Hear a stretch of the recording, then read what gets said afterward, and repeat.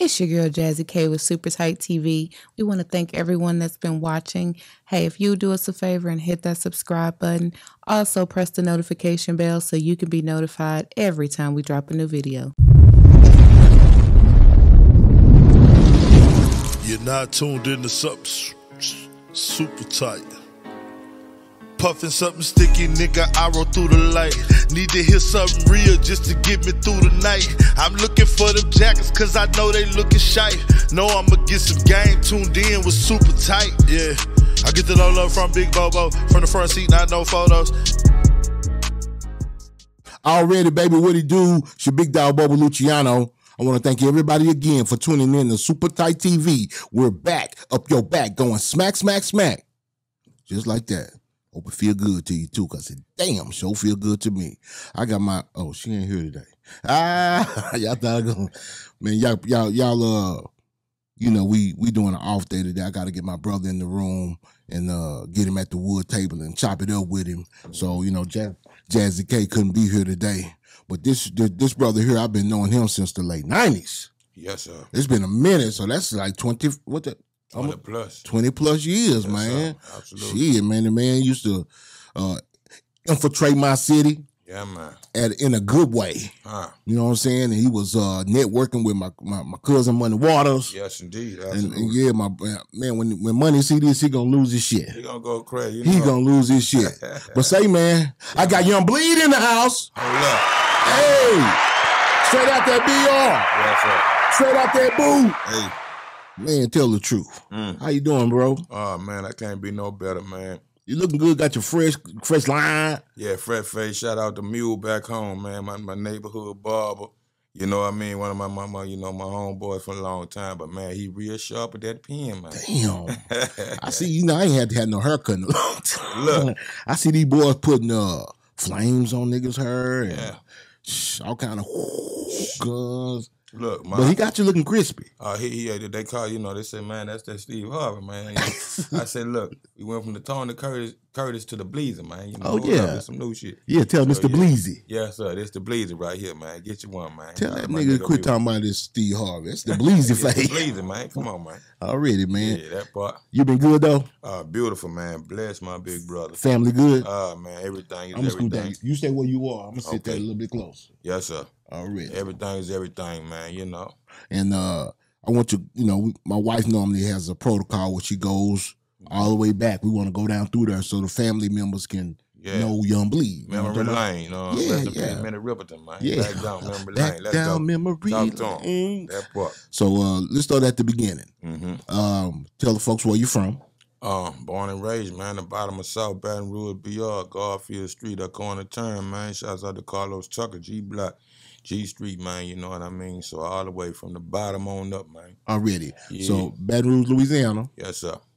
And tell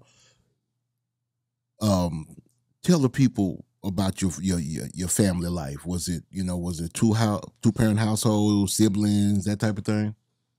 In the beginning. Okay. I'm from the broken home syndrome, you know what I'm saying? Already.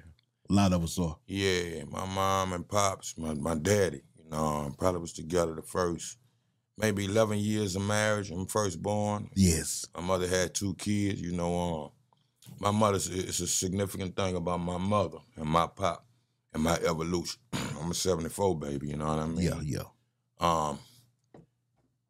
The day I was born, my mother had what's the word I could use? Well, you know, I'm gonna say it like this. The doctors approached her on this note, and my papa, and it was like she had a complicated pregnancy with me. Okay. We hear Pac say, man, I had 3 seconds of peace, then it was on ever since. I ain't had that 3 seconds. Rest in peace to Pac, man. He said I got Pac on my shirt. This Gemini season, y'all. 71, baby. 74, pound of love, man. Yeah, pound of blood. But saying that to say this, my mother had the choice of living or dying, me being her firstborn. When I was in the embryo, she read me Dr. Seuss. I had an uncle, you know what I mean, Warren Johnson, from South Baton Rouge on until he lived in Florida modern day now. Yeah. But he played all the African-centric instruments, in particular the drums, you know what I mean? Yeah. congos and bongos. You don't play nothing plugged up. You see what I'm saying?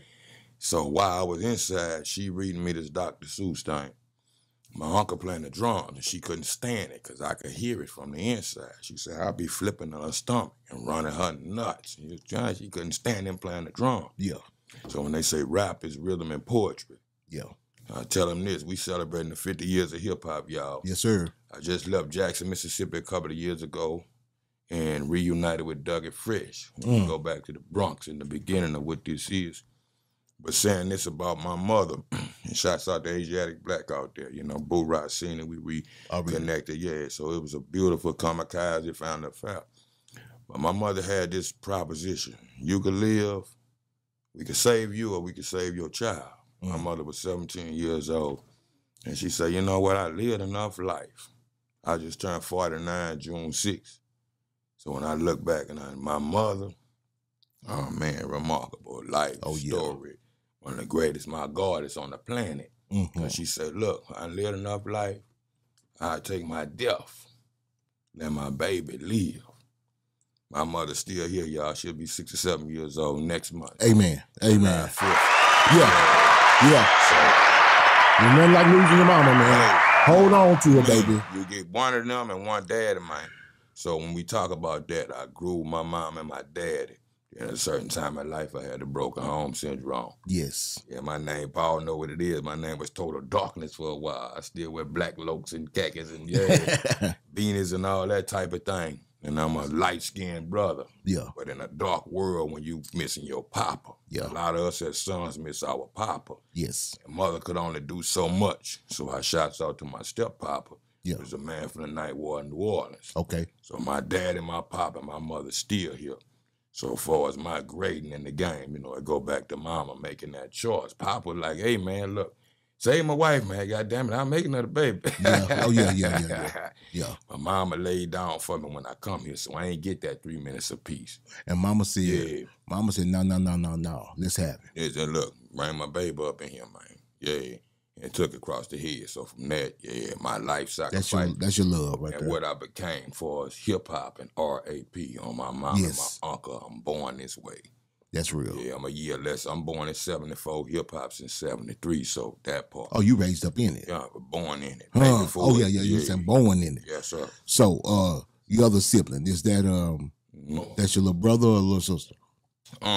My brother really actually from the concentration camp originally, Lucky Knuckles, for everybody know Lucky Knuckles. You know, I mentioned him in a lot of raps. He on all my records, concentration camp into the Cardion family. My right-hand man, you know, with the whole, yada that mean. You know, Uncle P's in the building, man, so we stitch, man, long thread, man. Yeah. Look. Yes, yeah, my boy Uncle Polly, baby. Yeah, big brother, man. Big brother, little brother, man. Long ways all day. Me and him since Little League, man. Yeah. So Little League, baseball shit, you know, I'm born on Garfield Street. Yeah. It's murder blocks. Like anywhere else, ain't no black and whites in heaven. But I'm born on Garfield Street, Paul on the street before me, Grant Street. Okay. We went to different elementary school, but we played for the same elementary. Little League. Already. So since a baby with him and his whole family, rest in peace to his mother. Already. And his papa. So we stitch, man, since baby, man. Yeah. So his mic, turn him up a little bit. This is his mic right here. Yeah. That's cool. Yes, sir. So what high school did y'all go to out there? We want to give props to the high school. Definitely, man. I went to 2 different high schools. Later in life, I say I was raised up 2 times. With Gaudier Lane being the bridge. My mother, in an effort of giving us a better life after the break apart with my papa. Yeah. She tried to, my step-papa come along, and what they did was aim at a better situation from the gutter, but beautiful gutter that we come from. Yeah. So Gaudier Lane was a place, you go to Gaudier Lane right now, it's Mexico City. It was Compton first and that part, you know, over time. But at the time, my brothers will tell you, y'all remember when it was just the LSU bus went through that nothing but white folks LSU stoop. It was made to be that, a different kind of like midlife. Me and my pop say this all the time now. It used to be 3 levels to life. Rich, middle class, and poor. That was an aim toward the middle class. But now, as you know what I'm saying, that's real. It's just like Compton. You know what I mean? Yeah, that part. So It changed. How long do you think it took it to change like that? In them 80s, man. 80s took it over. I'm a 70s baby, so we come from that whole Reaganomics crack up. You know what I mean?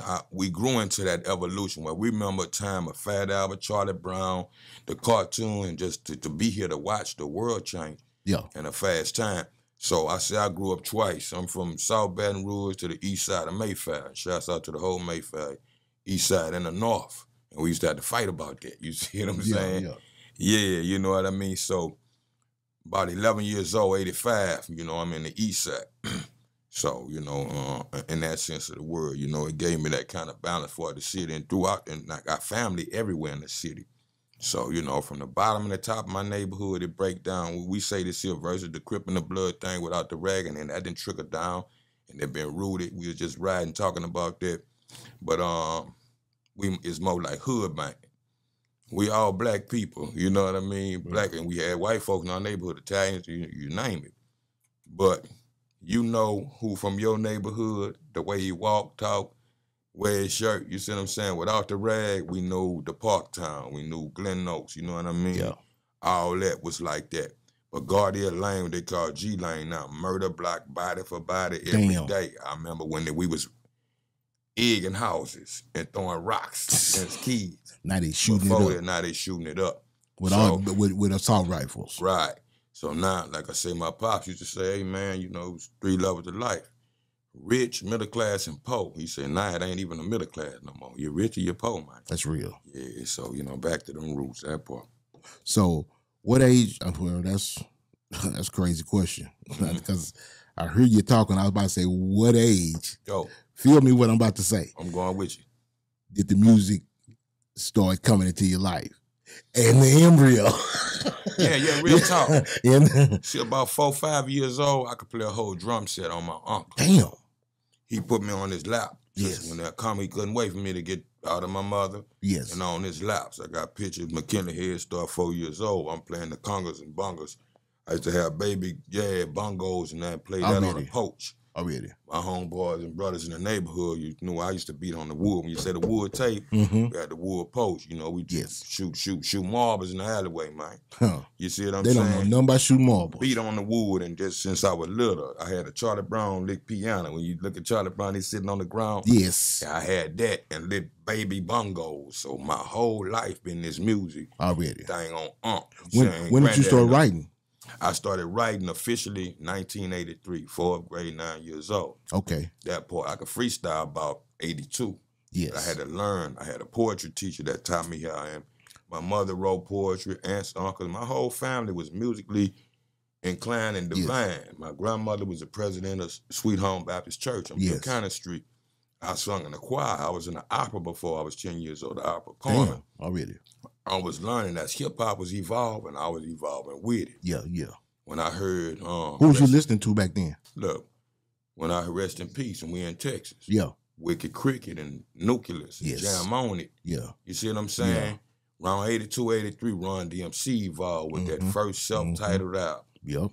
And Rock Box used to be my favorite hip-hop song in the world. Yeah. Run and D, you know what I mean? But... I had a song, you know, I'm this type of guy.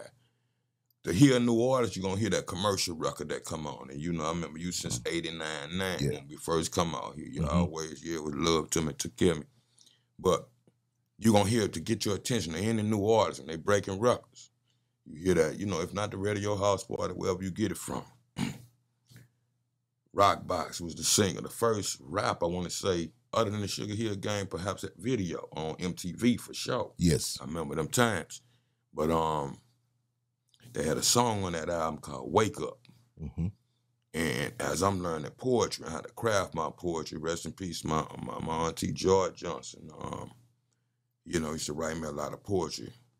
My uncle James Johnson Jr., my granddaddy, you know, everything. My granddaddy was a blues man that played piano, man. Yes. World War II veteran. He had an old school partner named Harmonica Mold. My grandma used to fry fish on the weekend, play cards, and they getting down the house long for my time. Already. So I grew into granddad, and really from 74, 84, 85, he passed away. But before I forget, what I'm saying, man, trying not to lose my thought. About the music when you start loving it, when you start writing it. Right. So around this time, Ron them, my poetry teacher teaching us haiku poems, which is three lines. Yeah. Real short. So my auntie them and I got all this on them and I'm learning my penmanship. They had a poetry book going around to all the elementary schools in our section that was going to our state's capital. And what I did was listen to that run. My very first rap tape in the world was the Run DMC tape, 1983. My mama for my birthday take me to the record store. What you want? I want this Run DMC tape, mama. $10, whatever it was. Yep. Boys record store, Paul. Take me to Boys, get that tape. And I love sucker MCs, rock, everything. Yeah. Beginning to end. You know what I mean? Rest in peace to John Master Jack, True Life. But wake up. Something tapped into me. Ron said, when I woke up this morning, jumped out of my bed, I had some really fresh stuff going through my head. He was talking about how Melly Mel talked in the message. I'm from a ghetto. That's what got me too, bro. Yeah, and fucked up, if you say that, environment. But it was a dream that if I could change the world, or Curtis Blow, if I ruled the world, those type of positive things. We was having a conversation on our way here, me and Uncle P, man, and just saying, you know, you are what you eat pretty much. Negativity gonna bring you down. You wanna hang around people. EPMD used to say, nigga, if you hang with 9 broke niggas, guess what you gonna be? The 10th. The 10th one.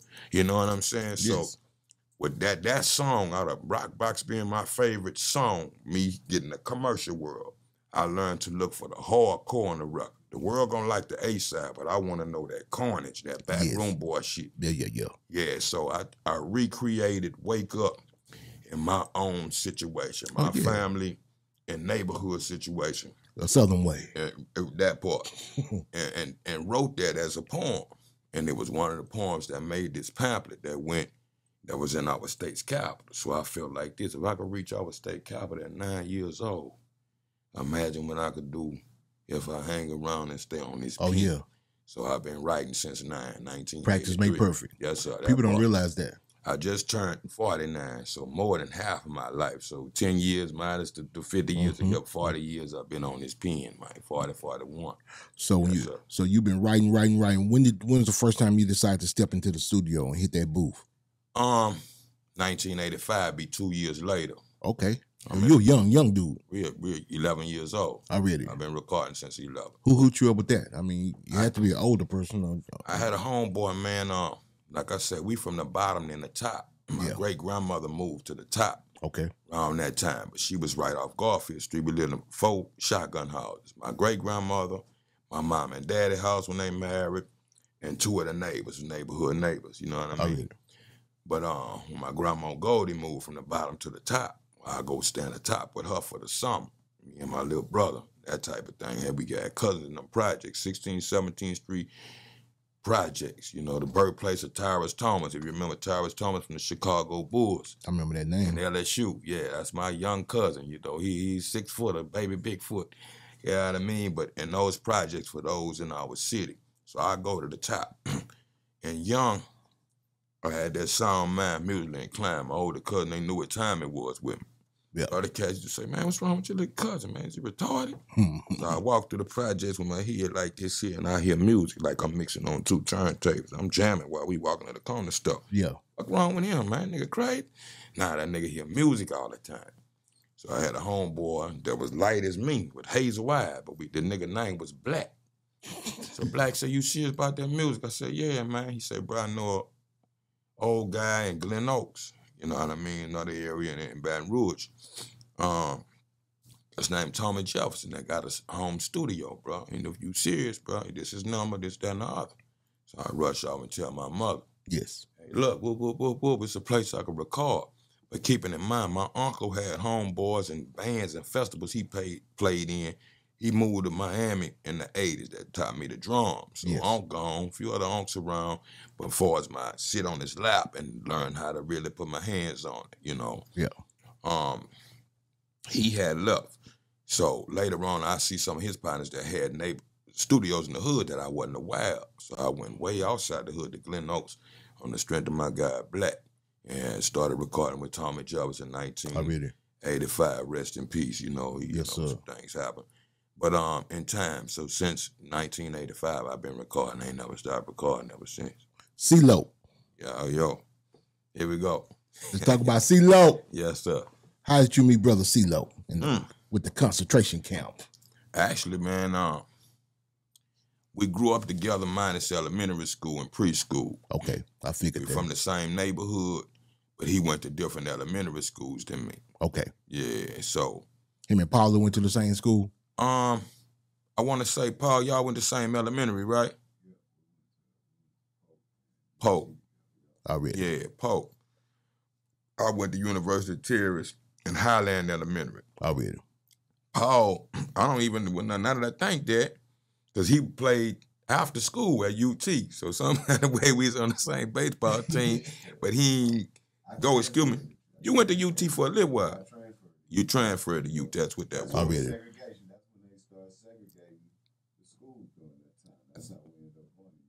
Okay, since elementary school, he telling me something new because I never knew that. We always knew each other in the neighborhood. From the hood. Then, but Mo was close because after school, baseball, Little League. But Loke, I didn't know till middle school. Okay. By this time, I moved from the neighborhood. It's 85. Okay. Right in this same evolution. I'm in the 6th grade, Kenilworth Middle. I meet Loke. Loke like a year older than me. You see what I'm saying? Yeah. So he was always, you know, big brother, street brother. And we was cool, you know. Yeah, if I was 11, he was 12.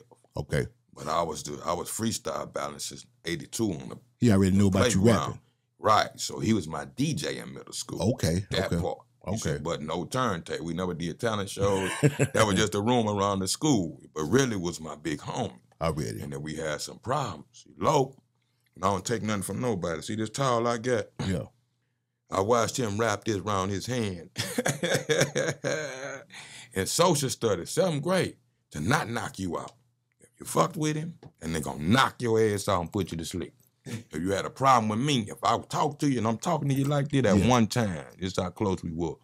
Say, bro, I went to the party, bro, how this happened? Bow, we gonna slap the fuck out you because you didn't. That's the love we grew from. Yeah. His mother and my mother went to high school together before we born. Okay. So we stitched without knowing we stitched. Already. So that type of thing, and he was a knockout artist, huh? Yeah. I love and it. a cool, he ain't fuck with nobody. It was cool, you know, he was a real nigga. Yeah. No doubt. You know what I mean? But that ain't what you wanted to cross at the time as a kid. Yes. You know, I could tell you a million stories, and I'll tell you that on another day. But you know, Paul, you know what it is. Since 5 years old, when middle school, our homies and family, they whooped the teachers. P+Too principal, they got to call the police, man. Yeah. Our middle school didn't have no windows. Huh, Paul? Kenilworth, I go around the country, and everybody else say, "But y'all, it was like." We got one up here like this too. D.A. Hussey. D.A. Hussey. Over there in Oak Cliff. Now you unless you got PE outside for that first, you don't see the sunlight. Man, you Dracula at the end of the day. Yeah. You see what I'm saying? Right. So yeah, learning what I learned in time, that certain level of darkness, it's like not giving a flower sunlight. So we was welcome to the terror zone when I was in middle school. You know, ambulances, you look back now, we 11, 12, and 13 years old, man. Yeah. We babies, so that type of shit, we grew into that world. Yeah. I'm rap battling on the lunch, fuck the lunch, I'm battling niggas, 2, 3 niggas, eating since, And he was one of the big homies that was right behind me, but that, you know, he ain't just my big homie, my DJ, and we had street wars. Yes. You know, if he'd come stay with me and my mom and them for the weekend in Mayfair, we had to fight the Mayfair niggas. We were from South Baton Rouge. Okay. It wasn't accepted. And eventually, it's all love nowadays, but that type of stitch, when you ask about low.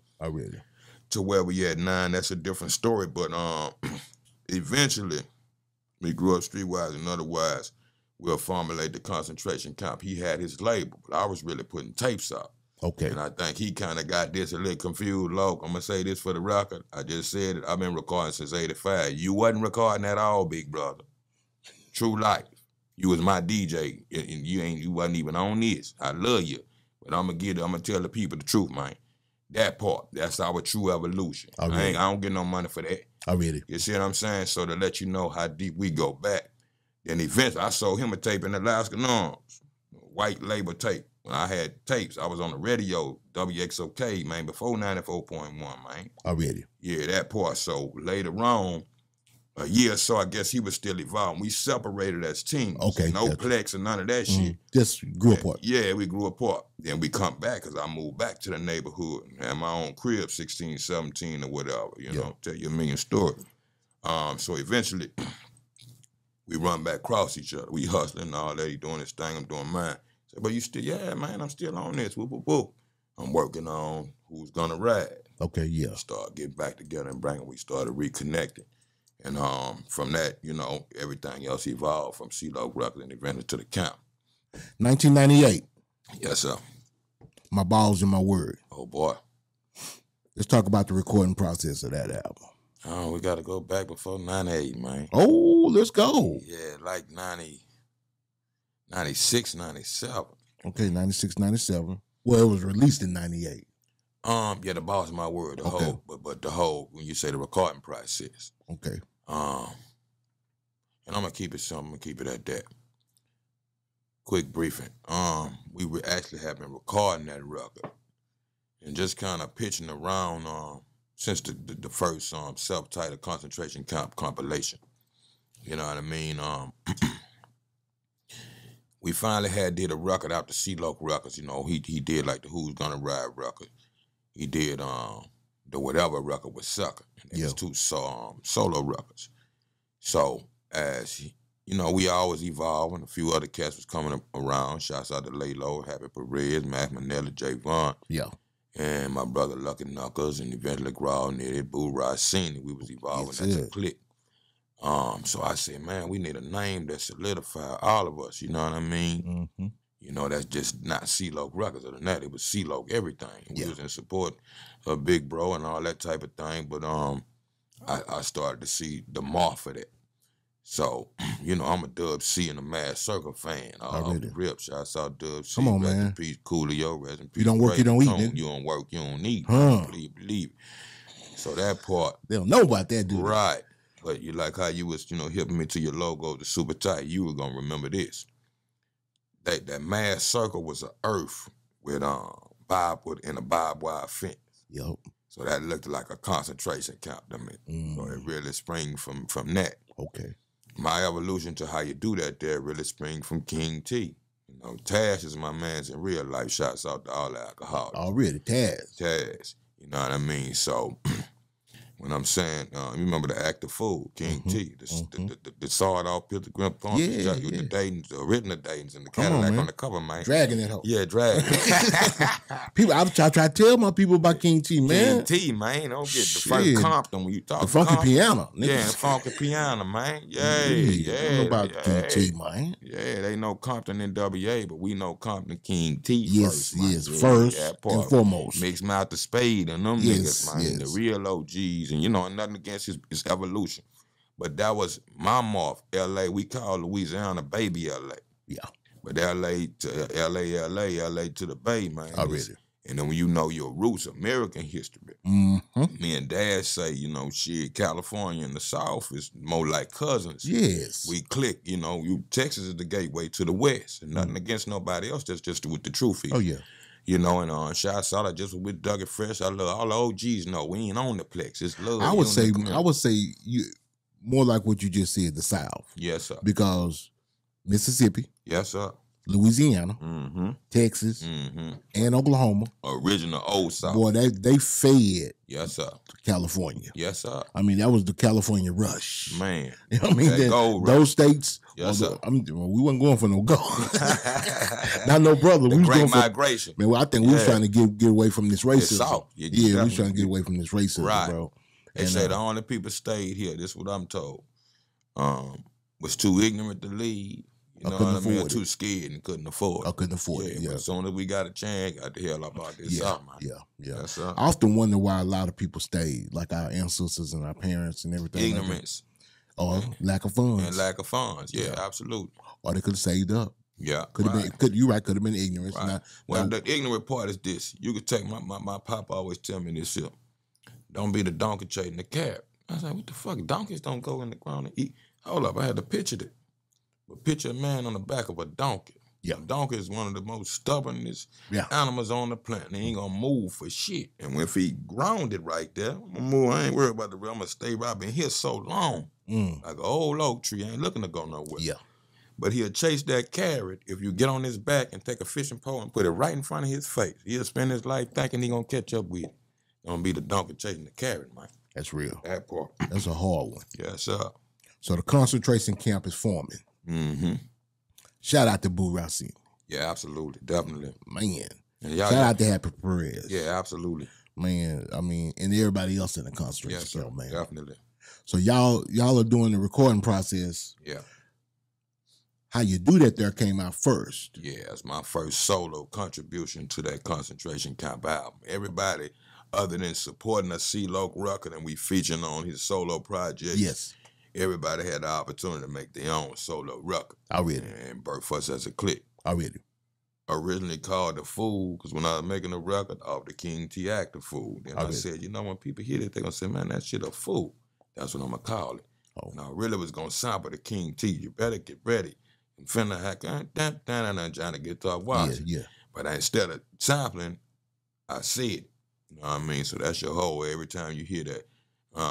Niggas know it's on the cool, but you know we about to act a fool. But that's the whole inspiration to that record. Already. Yeah, it's different ingredients and elements that make the literature. Super tight exclusive. Yes, sir. That part, the beat and everything. Who did the track? Happy? Me and Happy. Really, Gotcha. Paul in here, you know, and they debating this. And I love my brothers, man, but y'all get credit where credit due for I come, you know, I pull belts off, man. Don't get me twisted. Yeah. Paul know we spent $20. They ain't know nothing about Parliament and one of those funky things, man. I come from my pop and my uncle and them crates, man. So let me tell you something. Yeah, let me tell you something. Hold on. I'm finna add on to what you're saying. Yes, sir. People don't realize we do now. Yes, sir. With the education that we have now. Yes, sir. But people, I told Steve Belo this. Yeah, that's my man's too. Shouts out Steve Belo. Oh yeah, we're gonna talk about him in a minute. Brother. People don't realize if an artist comes with his samples and has any kind of input while you're sitting there making that track, that's a co-producer. That's a co-producer at the very least. Yes. Yeah. I mean, because you didn't come up with the sample idea. No.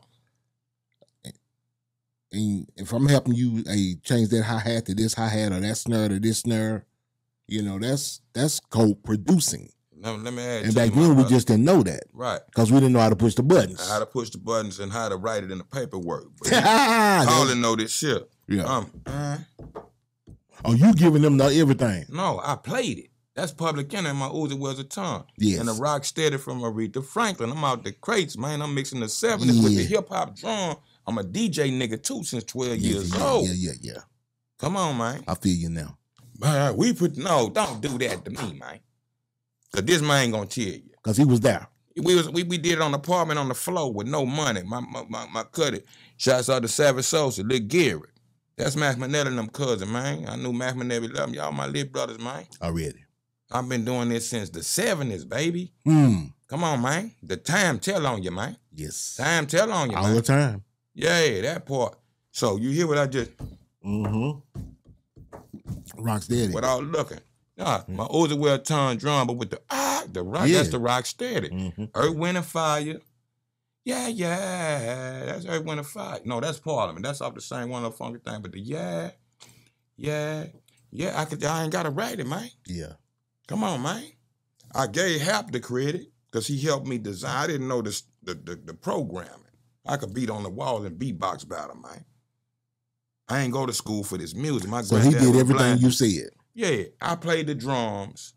We went by, I sent the record so they could hear the Parliament record. He played the bass line over it. Then he added that, he added his own thing. So if anybody I give credit to, either producing and co-producing. I'm the original producer because it's my brainchild. Me and him. Then Beats by the Pound enhanced.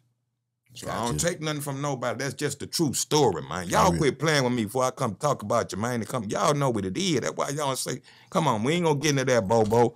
But we know, man. For you and I, you can tell the people, man. I'm gonna leave it at that. Don't hurt my mama's soul like that, man. That part. Oh, God. When last time you seen him? Hap. I saw Hap. I talked to Hap about a month ago on the gram, and we saw each other some years back at a South by Southwest. Okay. You know, and damn near cried with each other. But this the thing, man, we so stitched. You know what it mean, this, man. It ain't about money and girlfriend. Man, call me sometime, man. I ain't no part of nothing, ever. I ain't gave you a sandwich. Come on, man. Paul know I'm the bread and the thread because ain't nobody else was getting paid. I got the bag and broke it down with us. Yeah. Not low. I'm gonna keep it gully with you, Cuddy. All day. You know what it is, man. That part. I ain't gotta talk about it. Ain't no bragging rights in heaven, man. I ain't living for that. Yeah. I'm gonna tell you the truth, man. Truth, yes. That's all. That's all I want. Don't play with me, man, while I'm here, man. I watch what people do the Pac nip, and then when you're dead, niggas be scared to wipe their ass, Bobo. Rest in peace to Pimp. Yes. And talk all that shit when the nigga going, he was here, you was scared to talk to him. I'm the last of that, man. Yeah. Don't play with me. I'm gonna come talk to you. Ghost rock. Hey, man. Yeah. I'm gonna keep it neat and discreet, but that's my emotion. Cause I saw that happen. I got a song I'm doing right now called A Glass Coffin. These niggas treat you like Cinderella, you in the coffin. And they walking over you and kick, where we from in Baton Rouge, we say niggas pour dirt on you before you dead, man. Dead. Yes, sir. Yeah, come on, man. Anything anti that, you ain't on the guard side of thing, man. Yeah, man. Wipe your ass with it, man. Yeah. Trust that. Everything else is gravy. That's what I mean from that boy team, man. Yes, sir. So how you do that there is out there rolling. Yes, sir. I'm talking about it's rolling. Mm-hmm. So much to the point it kissed Master P. Yeah. Talk about that. Right. Well, you know, them being ahead of the fashions, you know, C+Ugk records and No Limit records, you know, salute to my big brothers. They was more in cahoots with each other. They had the connection. I'm still in the back room with the boys and we working, you know. We making the digital dope shit, you know what I mean? Yes. The label heads, they got together. Right, they done got together. That record took off for me. Shouts out to my big brother Jewel Jackson in 94.1. We helped birth that radio station. I did him a special version. I'm stitch for stitch, man. Yeah. Me and Jewel had groups. When Jewel was playing commercials at the baseball radio station in Plaquemine in Port Island when I was a kid. So I had certain roots with the radio guys. I read it. You see what I'm saying? Yes, like how what you was doing here from the AM station to the Oh no, that was FM. Okay. That was FM, baby. Okay, 89.9. 89.3. You know. FM, baby. Okay, yeah. We was last on the FM dial. Yes, sir. Look, but on the FM dial, I always start that because I think underground up. AM +Too, I want the best of both worlds. Yeah. Whatever the popping AM station, where we was, it was WXOK. Okay. What it was, Paul? Q106 was our FM station. Gotcha. Then 94.1 birthed Jewel Jackson. Okay. Jewel was already my big dog. We had a group together. We used to make records and do talent shows. And shouts out to our homegirl, Katina King, out the Rouge+More project. She was our yo-yo, or MC Light. Her name was D-Light. I read it. What I was vicious on the mic young, she was my alter ego as a female. Gotcha. Yeah, and Jewel was more Where's she that at kind now? of guy. I hadn't talked to her in years. Me and Jewel just recently reconnected and we doing things. I got a documentary coming out. Shouts out to my cousin Frog for Picture Perfect studio. We shooting the Young Bleed documentary, so I'm finna bring all that to the table and let people know what the truth is. That's gonna be dope. But I'm looking for my home girl. She actually moved from Louisiana to Texas years ago. So, you know. If y'all can find her. Yeah, Katina King. Yeah, Katina King, reach out. MC Delight, man, way back then. but that kind of thing. So with Jewel being in that kind of position, gave me a catapult in the alley because I have already did my work with guys. Gotcha. So when we got in positions, I'm gonna call you like you call, like when I'm coming here, I'm gonna see you in my casa su casa the other way. Yes, sir. And that's just, you know, real niggas do real things, bro. And don't change. So that's how we say 10+ years. Yes. I come out here in 04. We knew each other just in the past and 4 then. But Dallas became my second home in 04. November 2004. Yeah, November 4th. I never forget because I spent the night in Denton County. Come on vacation and leave on probate. Welcome to Texas, man. Welcome to Texas. That part. So, yeah, my brother. So when Master P got involved, what did they tell you? What was the words that were said? Actually, Paul come to me and say, you know, P-Num, you know, want to do like a remix to this joint. You know what I mean? Couple of dollars, a possible trip to California, deal with Priority Records. Okay. Hey, man, I'm still working a day job, hustling in Baton Rouge. Oh, really? Yeah. Everything sound good. I'm rolling some lime rocks one day in a wheelbarrow, nigga. Skinny nigga. And we still had the interlink beep. Yeah. My shoulders and my body felt light as a light. Something just lifted off me. Look at my beeper, this Paul. I barely go in the office, you know what I mean, and use the phone, definitely. Hey, bro, you want to go to California? Yeah, man, what's happening? Well, they been working on this. Woo. You see what I'm saying? Yeah. I work 2 day job.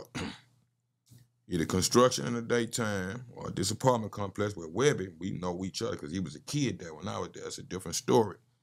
But daytime I do that, work at Pizza Hut at night, leave Pizza Hut and go to the studio and record a few record wake up all over again. Yeah. And the rat wheel, the rat race. Yeah, hustling, you know, on the in between. So P hit me like, hey man, woo. Yeah. So I go in the office. I never gave a job a 2-week notice. So that's how it happened. Mm-hmm. And look, I've been working on y'all all my life. I'm gonna take a chance to go to California for the weekend. If it don't work out, I'll be back to work on Monday. I'll be here Monday. They wish me the best, and the rest was history. Real. I took a plane trip to California, man, and I never looked back. Did that happen? That song went gold? Well, what I want to say, the song is platinum, because you got to keep this in mind. It's on the Body soundtrack. When you say 98, the Body soundtrack is the summer of 97. Oh, okay. It's already cracking. It's already cracking. Yeah. So you had to split sales. Yeah. So when I drop, it's gold officially in 3 weeks.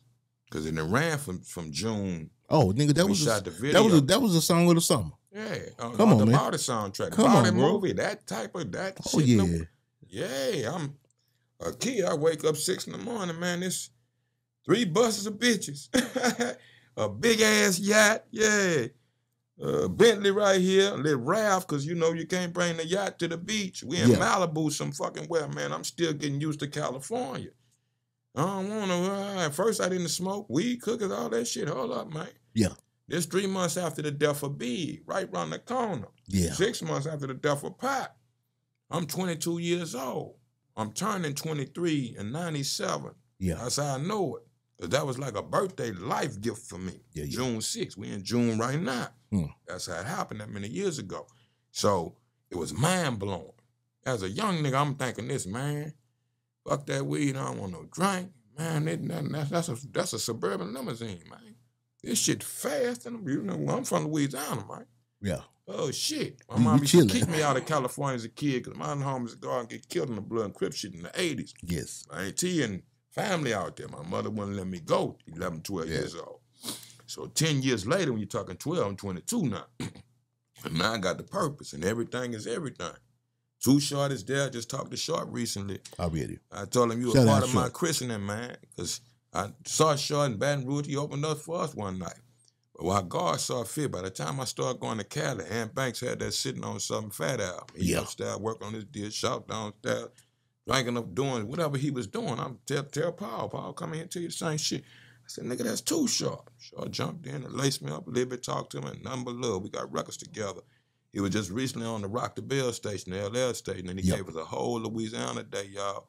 He got a show on there, right? Yeah, that's what that is. And somebody, Jewel Jackson, called me. Said, everybody Short on here talking about you. Everybody shout out to my homie Young Bleed. And the first song he played was the original How You Do That, the Act the Fool. Mm-hmm. And then I made my guys that I know, you know, shouts out to Juju out here. Yeah. I hear Juju and his manager, Poet, man, tell Shout, man, hey, what I'm looking for him. Fam Life Juju. Yeah, Fam Life I really Juju. shout out to my brother. Absolutely, our brother. And I done been in Atlanta with Short, recording for Time and Money. Me, him, and Pimp was supposed to be on Time and Money. Rest in peace to our brother. But Pimp, when I was going to Atlanta to fuck with Short, Pimp was coming back to Houston. We passed each other in slack.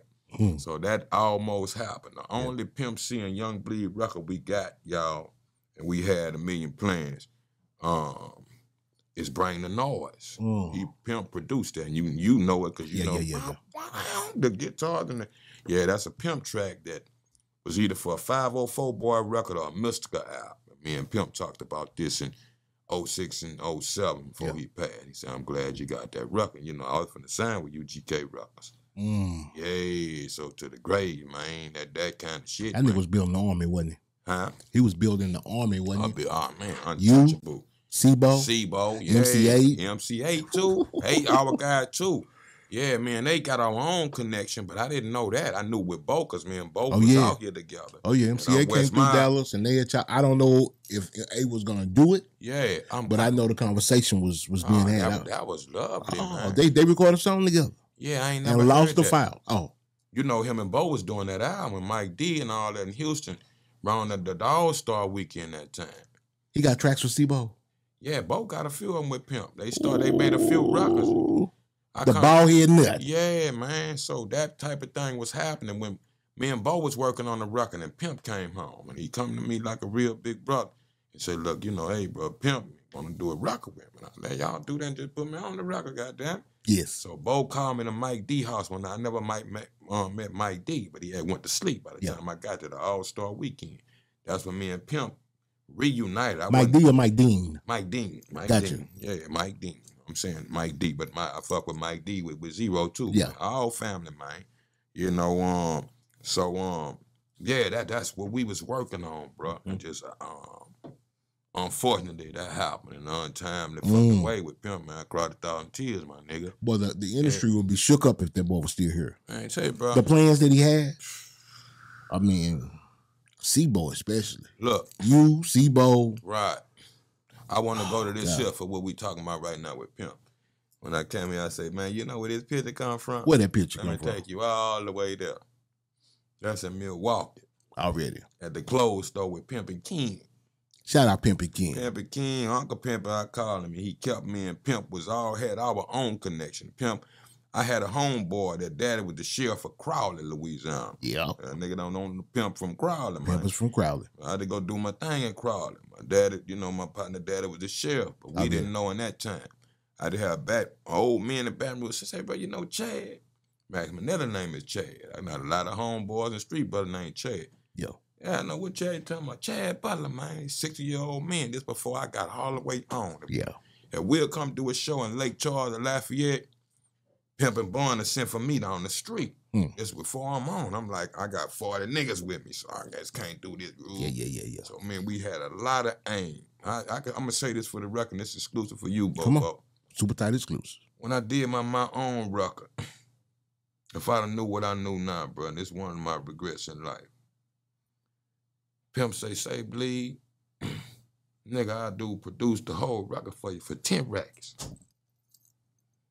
I come to Atlanta, me, Mama, and him would talk on the phone for years, but I never met Pimp face to face. So I'm on tour with Priority like 98 or so. Yeah. MJG doing the No More Glory shit. He's solo. Twister backstage, MJG, Thorough, we all in this place in Atlanta. Yeah. I'm there passing through to do a few records. I got to be to Chattanooga the next morning. So while I'm back there fucking with MJG and them, Thorough and them, Twisting them, bring my big ass, my cousin, rest in peace, Freddie Glau.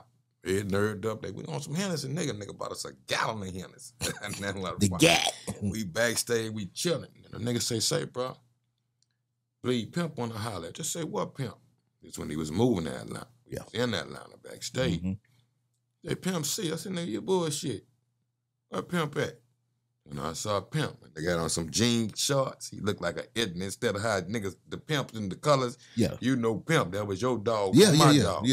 They got on some cut-off Levi jean shorts, a white T-shirt, and some specs looking like an educated thug nigga with the bald head. Niggas used to wear polos. And polo, all day. Kind of look like college students, so the cops wouldn't pull us over. Yeah, real shit. Real studious. Real shit.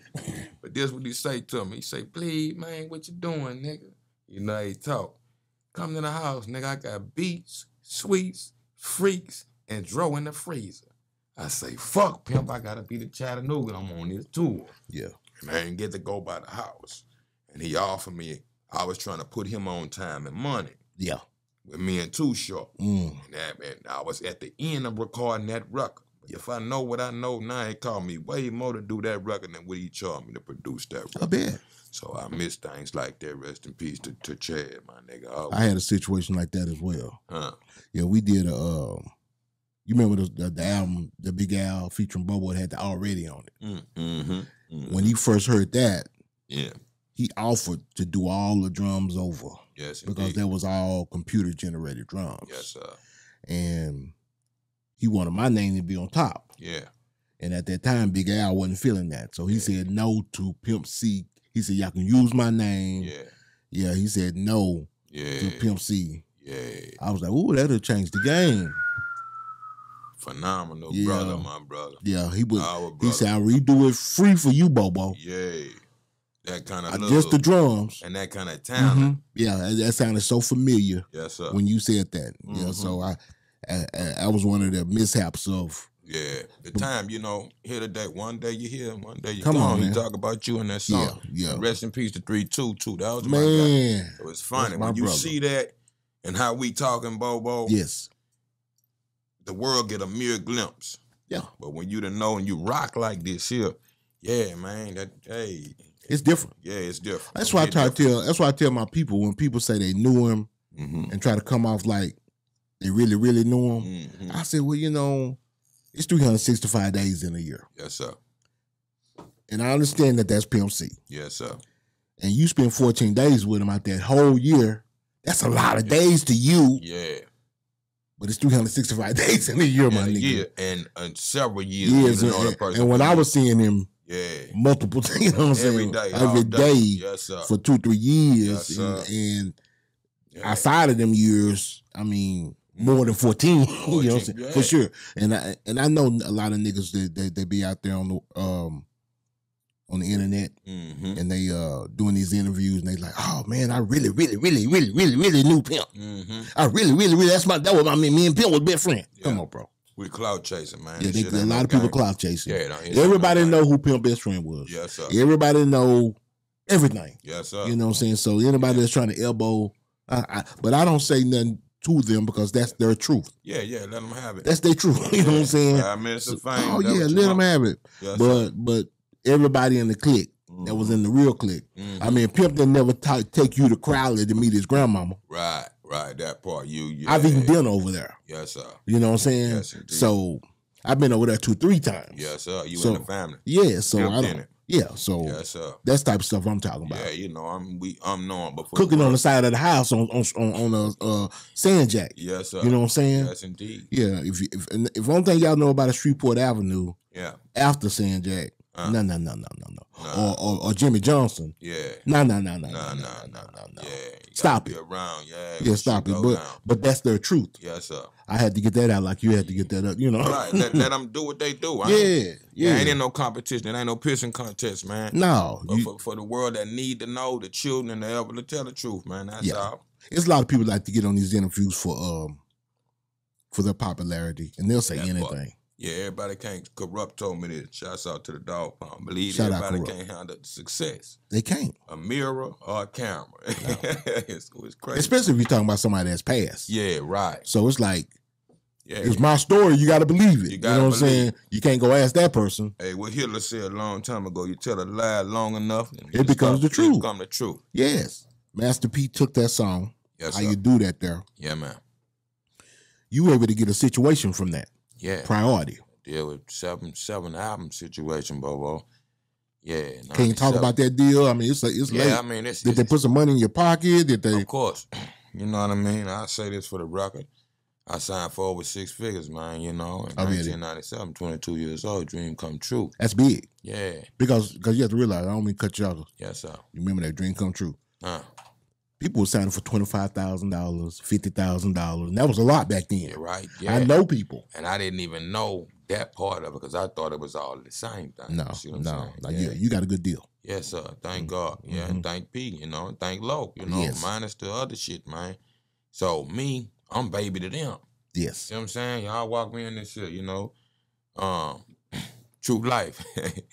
I'm studying the Bible at this time. I stay one with God. I'm reading Joseph dreams at the time. You know what I mean? And how his brothers sold him to the Egyptians from Egypt. Come on now. So that part, I walk into this type of thing. You see what I'm saying? You think that's what's going on? That's what's going through your mind. From silver to platinum records. Oh, yeah. You got to keep in mind the body soundtrack is a platinum record. So when you ask, this was a gold. Platinum before gold. By the time I came, it was perfect alley-oop. 3 weeks, I'm certified gold. We talking 25 plus years later right now. Yeah. Now we talking 98. So, all the breakdowns and the other shit, that's the dark side shit. So I'm a wide-eyed kid. Oh, yeah. You young. I'm young. You say 22, 23? Right. Out there in California, wilding. Wilding. Yeah. But really not wilding. But I'm saying. Grips on the ground, but it's, it's in your face. It's in my face. Shit, it's different than Louisiana. Right. Yeah, so it's like, damn, oh shit. I can't just run. I can't call mom and run back. Like, I'm out here. The rest of everything else, the ocean, man. What you gonna do now? Never. So, you know, like, choice of a lifetime. But Sam, to say this, my only regrets to that is I'm scheduled to do 7 albums. Yeah. I've been writing since a kid. Yeah. So I'm seeing 10, 20 years ahead. Oh, this next album gonna be this year. So I got my template laid out. Yeah. I was only able to display 2 of them before the fall of priority took place. So it was over priority head, my head. Yeah. See what I'm saying? What they do with your contract? Well, I'm recording my 3rd album, Vintage. Yeah. I went back independent with that. Shouts out to Selecto. Here's Mr. Johnny Phillips on down. They shuffle and they got to a freeze frame. But what I didn't want to do is wait around and be on the shelf. Yeah. That type of shit. So I asked them what they told me. As long as you bleed, this shit is 90% business, 10% talent. As long as you happy, we happy. When you ain't happy, we can talk about negotiate some other thing. Yeah. And shouts out to Brian Turner, Howard Sadowski, kind of, Brian and Rob, that kind of shit. They honor their word, and definitely, my man Dave. Yeah, I'm a little tipsy, but I can't. I always talk about Dave, man. Goddamn shame on me. Oh man, Dave over there, man, at Priority, they honor their word. Dave was like the West Coast Rick Rubin to me. Okay. Stan Smith, toe up jeans, Adidas. That's the first man get me out the plane and bring me out there and bring me up the street. Not Dave Myers, is it? No, not Dave. Dave Weiner. There we go. Dave Weiner. Okay. Forgive me, Dave. That's been my motherfucker for life over there, over years. Dave pulled me out, showed me, hey, bro, bleed. This is real life. This what Biggie was killed. Oh, fuck. Yeah, there's a lot of stories, but sad to say this here, that happened. Yeah. I'm scheduled, my eyes wide open. I'm like, nigga, the next 7 years, I can lay on my life. I got wife, kids at the time, other kids, all this. I could stretch and trying to get out this shit I'm in. Then I get the phone call one day that they folded. I'm recording my 3rd album, Jimi Hendrix samples. Outkast supposed to be on it. Good in my album. I'm finna take it to, and all that. I had to go back independent. Now, I don't have the sample rate money now, so now I got to dumb back down and go back independent. And it been that kind of way for me, other than the collabo. Shouts out to my big brother, Sebo, West Coast Mafia, Roy Jones Jr., Body Head, Rest in Peace to Magic. So a lot of constituents and brothers came along and aided me keep your back flow into the independent. Yeah. So that part, so that fast. You see what I'm saying? Yeah. You standing on a beautiful carpet and they slide it from under your feet. Oh, yeah. Yeah, what Stevie Wonder called Rocket Love. You took me 5 minutes, a mile outside of heaven, and you done drive me back to this cold world, man. So that part. That's a scary feeling. Man, you never think about that. A major folding that's got major platinum hits. Right. I mean, that's way over my head. Oh, yeah. Absolutely. So how's the relationship right now with Master P? Last time you spoke with him? Man, to be honest, for the record, and I'm going to keep it family, we hadn't saw each other and talked to each other since 2018. Okay. You go to YouTube, on the tour, out of all the dates, they gave me that one date to come do one verse, man. See what I'm saying? Yes. And from there, AP, you watching the game, you come from the game, y'all grew me to this game. Yeah. I done told him personally, anything you need by me, bro, you done help me make more money than my dad has put together. I love you, respect you. Yeah. Ain't nothing if I bust my rap for you, nigga. And come on, man, I'm a true dog, my dude. Yeah. Yeah, man, you and Low got y'all thing, but man to man, I'm like Mandela. Me and your relationship is us, Bobo. Not what Paul was saying, nobody. Yeah. Yeah, man, this man, I'm individual purpose. Now from that, call me, man. Yeah. It take me 18 years to call you. You think him and Low got a situation where it's not cordial? I don't even know about that, and I'm not even interested in it. Yeah, for real. I never was. Once I meet you and shake your hand, hey, my brother. Yeah. Whatever your business is, that's your business with him, man. Yeah. I know a lot of street nigga killers, but dope you know dealers and all that. how they do. A lot of niggas like to, you guilty by association. Yeah, guilty by, but that's the whole thing. You see what I'm saying? That would separate God, Christ, and whoever else. God stand in heaven by himself because he ain't got time for the bullshit. The aliens don't come down here and play with you, man, because you can't fuck with my intelligence. Yes. You can come fuck with me. Know me for me, not what a nigga told you. Yeah. When you look at the end of the Malcolm X movie, all this shit people say, like we say with Pac now, I wouldn't have, you ain't never talked to this dude. You ain't never walk with him, ate with him. What you say? You ain't been to pimp grandma's house. Get off the boo-boo, man. Get off that boo-boo shit. Get out this sucker-ass shit. A lot of niggas come out the woodwork when people pass away. Cloud chasing, man. Cloud what chasing. Are you chasing? You still got to face God at the end of the day. If you don't believe that, life gonna show you, man. Yeah, that part. So I'm real life, man. When I see it's less than that, you can have style the way you ain't got. You can have that shit, man. I love you. Yeah, God bless you. But I ain't with the other shit, man. That's real. Yeah, that's that real. part. We're gonna keep it positive. Yes, indeed, all day. Speaking of positivity, you know we at the old Texas table. Yeah, that wood. Knock on Got the wood, wood man. grave. That part. I know you're a New Orleans Saints fan. Yeah, absolutely. That's all we got. See, y'all got a few teams. That's all we got, man. Yeah. What you talking about? Y'all got the Pelicans? Well, no, this what I'm saying. Y'all got how many football teams y'all got in Texas? Oh, you mean Texas? I'm in Dallas though, bro. Yeah, but I'm saying the whole Texas. You know, let me tell you something for Dallas. That's two. Let me give you the truth for what you asked me, and I'm glad you asked me that. I'm gonna say this for y'all, both of y'all from Dallas. You know, my first love of football, 1978 or 79, when I cut the TV on. Dallas Cowboys, America's team. Tony Dorsett, man.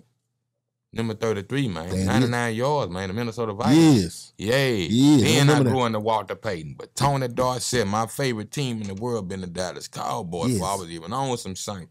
I loved our team, and until the hurricane, we ain't never won. We'll get the wild card. Never been to the Super Bowl. One time they gave us a little taste of success. We always been a poverty when it comes to the rest of the country. Y'all get that Super Bowl, though. Look, 1 year, though. But let me tell you something. This is how I feel about this, y'all. What they say, 3 points for the nigga on the court, 3 points for the motherfucking in the car, $3 million for the nigga to call back.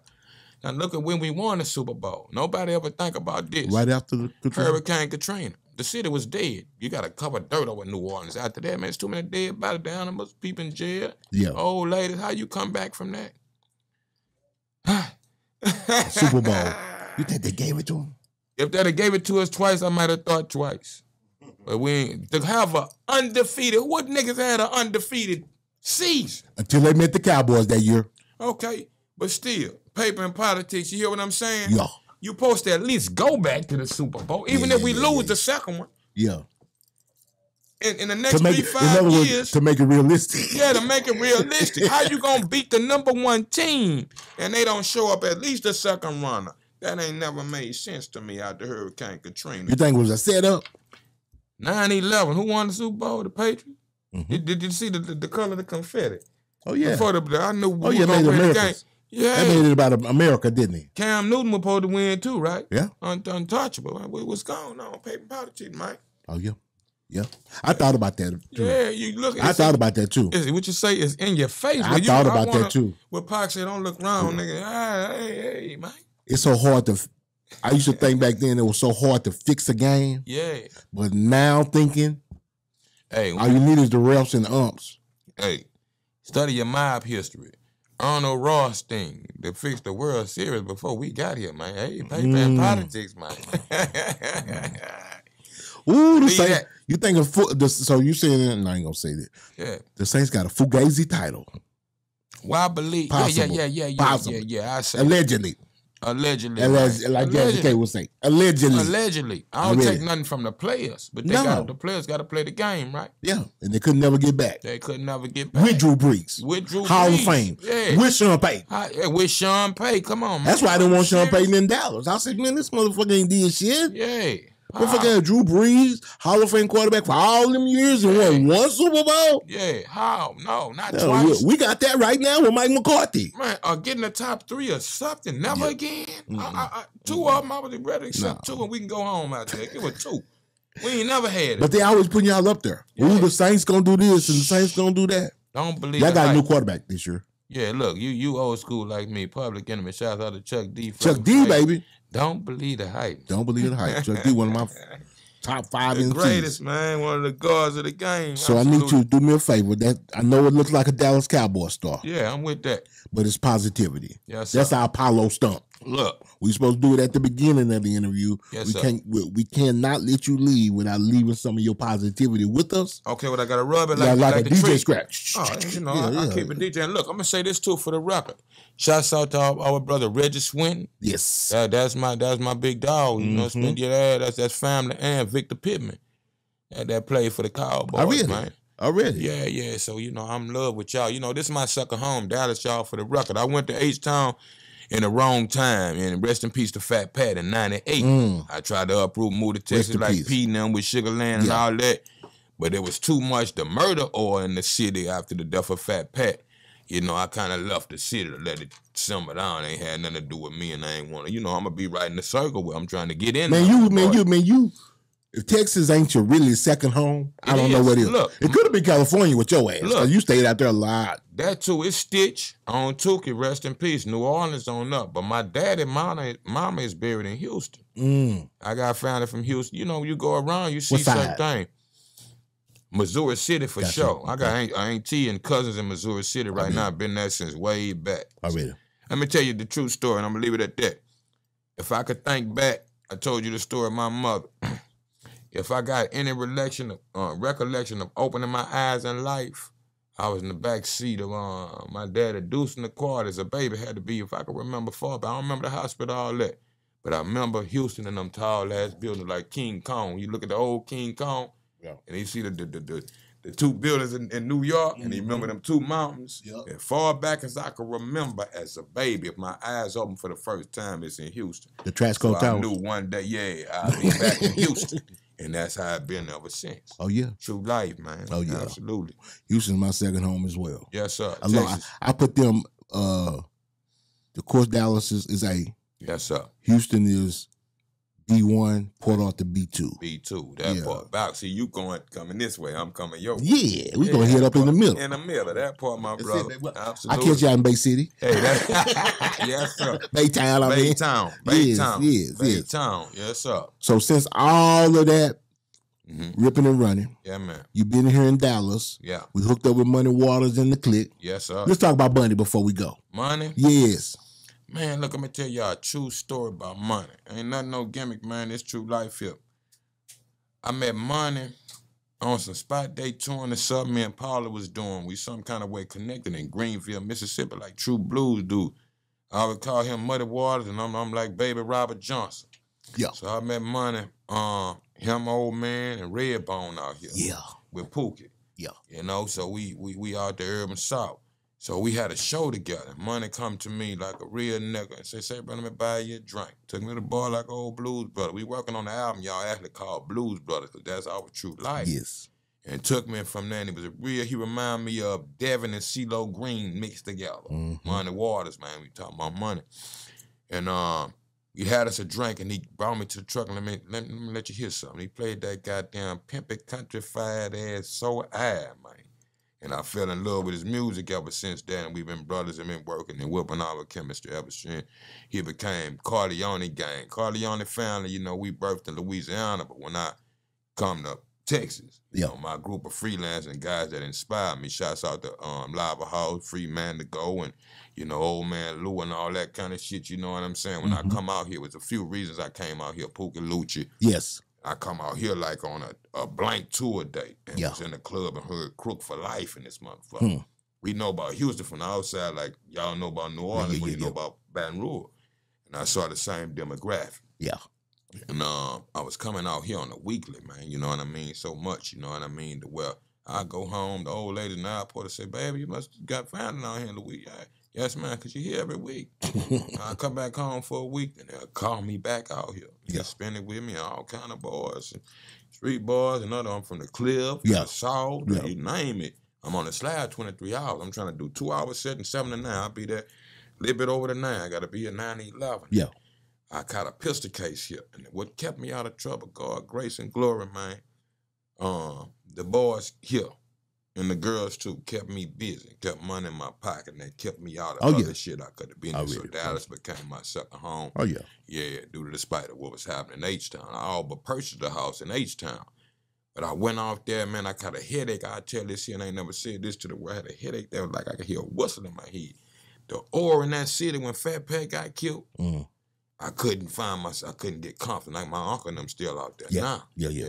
Two of my uncles worked for Rap a lot and all that. But I was at that, damn, man, I can't go talk to Scarface, Willie D, and them. They mind that this shit fucked up. And I ain't from out here. Nothing against me. Yeah. But for what I'm planning and trying to do, it's the wrong time. Gotcha. Yeah, that kind of shit. Yeah, so that part. So Texas is my love and sucker home, man, from H-Town to the D, man. Man, me and you can go on and on and on and on and on and on. Yes, sir. Yeah. Ken folks. You got to come back.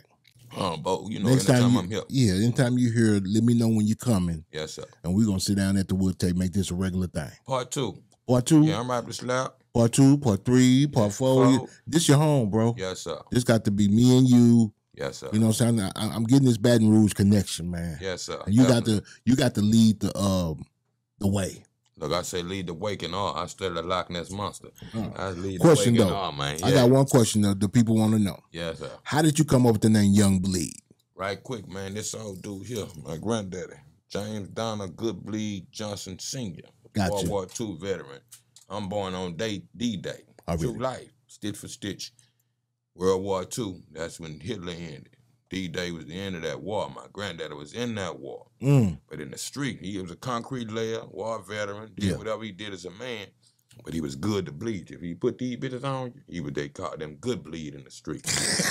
So before he passed away, I knew my granddaddy looked like 100 years, but I really knew him from 74. When I'm born, he died 84, 85. He born that leap year. You see what I'm saying? Yes, my mama and daddy. So at a certain time of that breakup time, we started off talking about broken home syndrome. Granddaddy was my papa. Gotcha. Papa was a Rolling Stone, so old English, and I had he went blind. So I was the seeing eye dog for him, nigga. That the longest walk down the street. And Ray Charles, he played the piano. He was the ball with Ray Charles. Yeah. So I spent a lot of time with him. Like Dr. Saber talk about his granddaddy kept him out of school sometimes. Yes. My grandmother went to work at 4, 5 in the morning. She was a maid from a kid up. Yeah. So she gone at 4, 5 in the morning. I'm staying over there now. Me and my little brother, my mama ain't there. He ain't going to school today. That's what he say. They give me this old English, this white poke, this Seagull gin, whoop, whoop, whoop, hog maw, not hog maw, hog head cheese, nigga cracking, and we going back up the block, tobacco and all that, and they get to swag. He laced me and gave me what he can give me in life. I didn't know cataract and glaucoma and cirrhosis of the liver kill him. See what I'm saying? Yeah, yeah. Before he passed, 82, 83, hey, Papa, I know what I'm going to do for the rest of my life. I'm going to be a rapper and I'm going to own a record company. He said, you're going to make it, you're going to be able to do this. And he taught me one word that stick with me forever. And I had to learn how sufficient this is for him. He said, you got to learn to do one thing. What's that, Papa? See these? Listen. Learn how to listen. Important this was going to be to me. Headphones, microphones. My daddy was a truck driver with the walkie-talkie. Yeah. So when I tell nigga, don't play with me, I'm born for this shit, man. Yeah.